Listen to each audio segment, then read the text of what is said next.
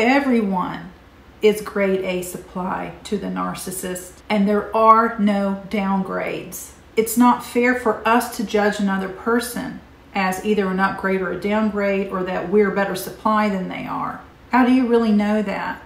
I think where a lot of this resentment and bitterness is coming from is because it seems like the narcissist has chosen someone else over you, and you can't understand why. You feel like you are grade A supply. You've got the job, you've got the career, you've got the car, you've got the house, and all of that. But narcissists are not looking for stability with one person. In their minds, relationships are always doomed to fail, and that is the truth even if they're married, even if they stay married.